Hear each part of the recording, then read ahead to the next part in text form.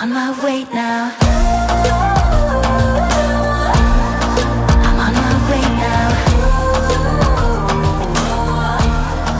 I'm on my way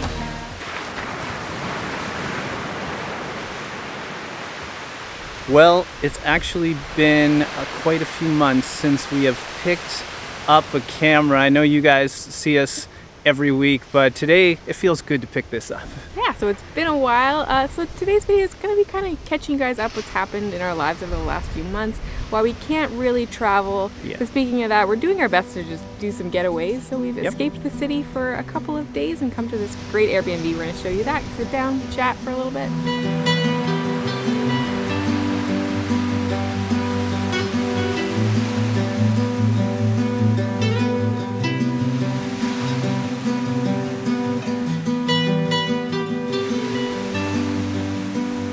So if you're wondering where we are on the south shore of Nova Scotia. It's a really, really beautiful area. I think where we are right now is called Kingsburgh, and our rental is right on the beach. I must say it feels really good to be out of the city, just in a totally relaxing environment. You can hear the waves all the time.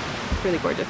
When we woke up this morning, it was pouring down rain and we didn't think we were going to get any blue sky and sun. Now we have it, so we can be out on this beach. It's the middle of November and it's not even that cold. In Canada? I love this. So we actually had full intentions of spending some time here in the summer. Yeah. Perfect. There's loads of nice beaches around here. We did see some beautiful beaches in Cape Breton, but there's supposed to be some gorgeous ones around here. But it just never worked out. We were super busy all summer. So that means next summer, I mean that's a long time away, we're gonna have to come back down and show you more of Nova Scotia. I know some of you are really enjoying the series and we appreciate all of the feedback. But right now we're gonna get off this beautiful beach and take you into our cozy beach cottage for a little tour and then catch you up on things.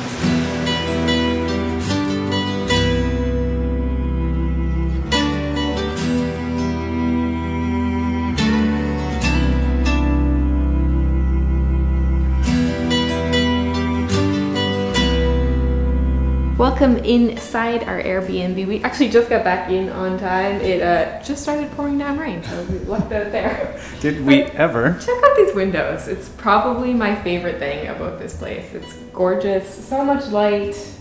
Yeah. Love it.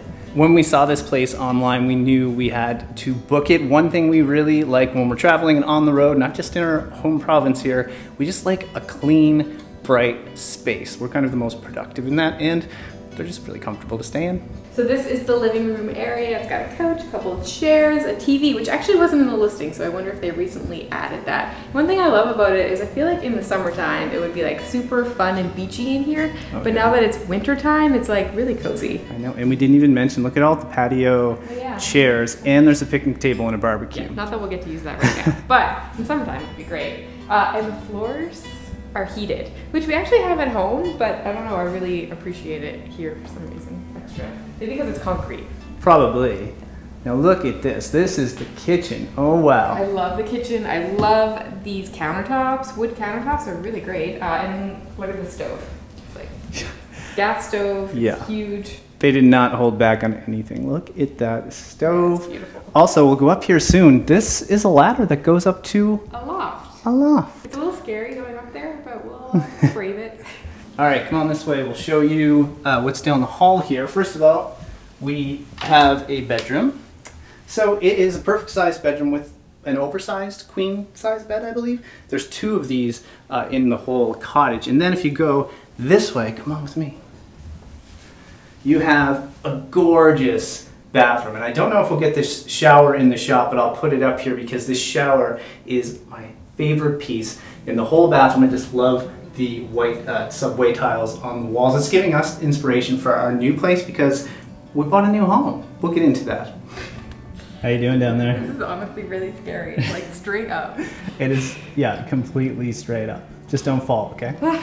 So this is the loft area, and I never expected when we were down there that you could like stand up so high. There's really, really high ceilings up here. It's a king-size bed. It's really open and airy, and the view, again, is pretty awesome. Yeah, this is, well, that's the money shot right there. So if any of you are ever going to come to Nova Scotia in the future when it's safe to travel again, you should. Yes, you absolutely should. We'll make sure to put a link to this exact place down below in the description. Yeah, and if you've never used Airbnb before, we'll also put a link down below to say it's something like $60, but I think it changes frequently, so just go sign up and you'll get a credit right on your account. All right, so let's talk about the real reason we are not traveling right now. The main one is in our part of Canada, which is Eastern Canada, specifically Atlantic Canada. We're in Nova Scotia. We are in an Atlantic bubble. So it's very unique. I'm very curious if there's any other part of the world doing this. Yeah, I think maybe part of Australia is doing this, but there's not many. No, so we'll try to explain what that is because it's a really, really good thing, but when it comes to traveling, and we usually travel and we know we can't right now, it becomes a bit of, well, a problem for us. Specifically because if you do come back from a trip in Canada in general, you have to isolate, self-isolate, like a real quarantine for 2 weeks. So we certainly thought about going somewhere for a month here and there, but then we'd have to come back and kind of lock ourselves inside for 2 weeks. Right, so that's even if you leave Canada, you have to isolate. But if you leave the Atlantic bubble, which is just 4 provinces, any of these 4 provinces you leave, you went to Ontario, if you went to BC, when you come back, you're gonna have to do that self-isolation. So they basically have like our borders in this part of Canada really, really locked down. Yeah, so for all you that have been asking, when are you going to go across Canada to some other provinces, you want to see the Rockies, Banff, Vancouver, we can't.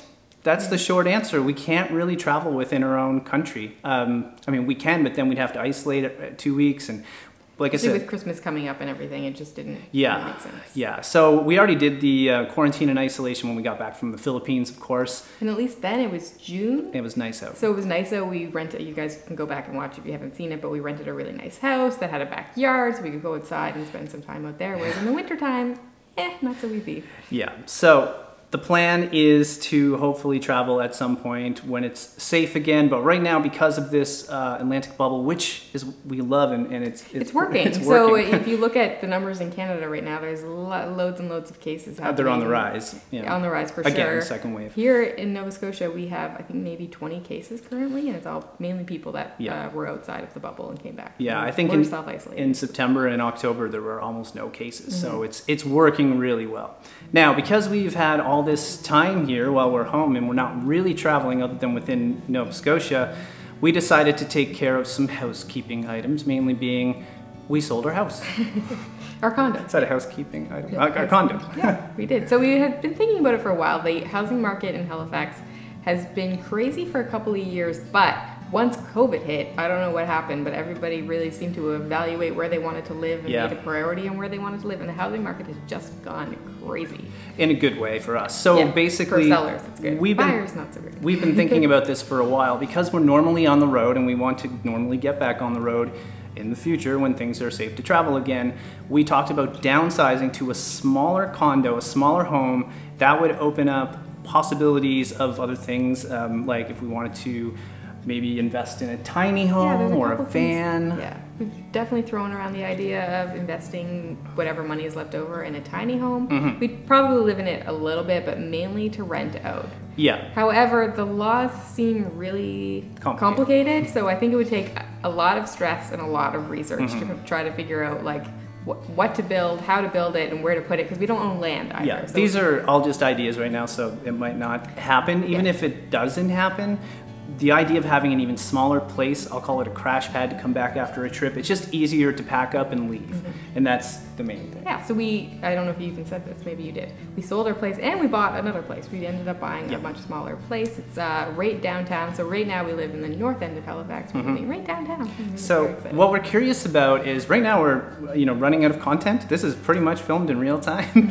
And that's not normally the case. So we're curious if you guys would be interested in seeing our new home videos, our move, our condo, yeah, would you be interested ready. in seeing where we live now, where we're moving to, what the moving process is like, all the stress that comes with that? Hopefully it won't be too bad. Yeah, it's been a pretty stressful few months, guys, and I think I mentioned before, I broke my rib when I fell running, and I've been going through a little bit of anxiety, but I think that's just all related to travel and just the move. Not being able to travel. Not being able to travel and the move. So, but speaking of not being able to travel or traveling again in the future, we do want to get back on the road. So I know some of you are anxious for us to do that.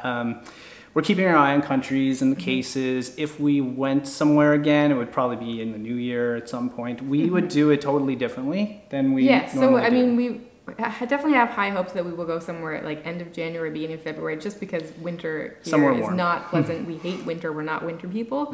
So we want to go somewhere warm. And of course, it's not going to be traveling like we normally would. No. We'd probably rent an apartment somewhere for a few months and just kind of stay put, not, kind of live like we do here. But do what we do here. Yeah, not go out that often. Hopefully have a pool where we can just kind of chill and keep to ourselves, but in a warmer climate where we can still get the culture, do a little bit of traveling, and probably be more outdoor activities, which is great. So yeah, if you guys have any suggestions on where we should possibly go, if you know of some countries that are doing better than others with this whole coronavirus thing, please do let us know. We're open to suggestions. Yes. Warm, somewhere warm. And speaking of running out of content, it's also coming up to Christmas time. Last year at this time, we were making our way through Europe, and we ended up in Poland, where we filmed some Christmas markets, and we had full intentions. We had so much fun. It was amazing. So we had full intentions of going back to Europe this year, doing more Christmas markets. Obviously, that can't happen. So we're trying to figure out what to do we want to do some Christmas content. If you guys are, you want to see some Christmas videos, go back and watch the Poland Christmas videos that we put out. They were some of our favorite videos we've ever filmed. It was magical, honestly. Yeah, and like we said, we don't really like to travel into cold places, but this was definitely one of our favorite things we've ever done.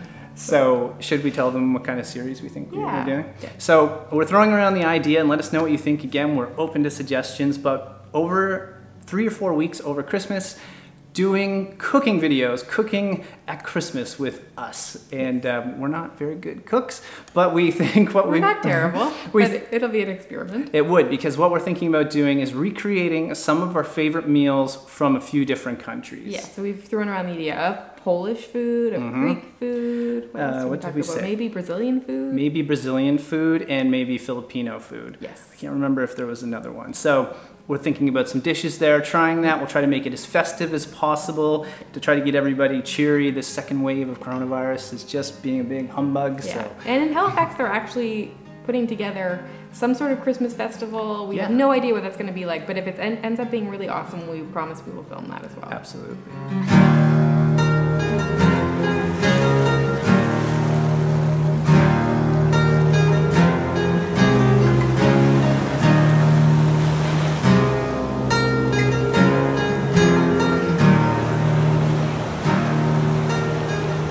All right, we figured it was time to take you on one of our typical beautiful beach videos. It's so warm here right now, it's just like the Caribbean. I brought my bikini all ready to relax on the beach. It's a little cold here, I'm not gonna lie. Yeah. So we're at Hurdles Beach. A couple people actually recommended that when we're in South Shore, come to this beach. It's like the Caribbean. It is actually a really gorgeous beach. It is. And it's like a 5-minute drive from where we're staying, so very convenient. Yeah, you guys can probably see in the background here, look at the waves. So yeah, I doubt it's normally this wavy. I think it's from the storm this morning. Yeah. Wow. I wouldn't want to be out there, but I don't know if you could surf those or not, but I'm not about to try. I don't know if you guys can see around me, but there's some really, really beautiful homes here. They're all kind of that color, that kind of Cape Cod color. I don't even know what you call that beach wood kind of thing, where it's no paint on it. I love it. Beautiful, gorgeous homes. Some of them are super modern and kind of like blend in with the background, and then others are like huge mansions. If I ever win the lottery, I will build or buy a beach house around here. I don't know if you guys can see them here. This is what I wanted to show. Way off. I don't have the zoom lens on, but come on. Like houses just sitting on top of the cliffs over there. Can you imagine? So we're just gonna keep going on this nice little walk on the beach. We're gonna sit down for a while since it's not that cold. So that means we're gonna leave you guys here for now. Yeah, and if you haven't caught up on last week's video, we finally finished off the videos that we had filmed in the Philippines like way before the lockdown. We just never had time to put them out, so those are now finally out. And if you don't know what we're talking about, I know most of you do. We got stuck in the Philippines when this whole coronavirus thing happened, and we switched to real time for like 4 months. We have these old videos that we never had time to put out. So. Yeah, it was before the lockdown. So they're out, and in the next video, we're really excited because we're gonna take all of you to what arguably is the most iconic spot in all of Nova Scotia. And one of the most iconic spots maybe in Canada. Do you know what that is? Let us know below in the comments. Speaking of the comments, leave us one if you like the video. Even if you didn't like the video, hit the thumbs up button, that really helps us out. Hit subscribe, click on the bell, you'll get notified when the next video comes out, but it's every Sunday if you happen to be wondering. All right, guys, that's it. From the South Shore in Nova Scotia, wishing you delightful travels. See you soon.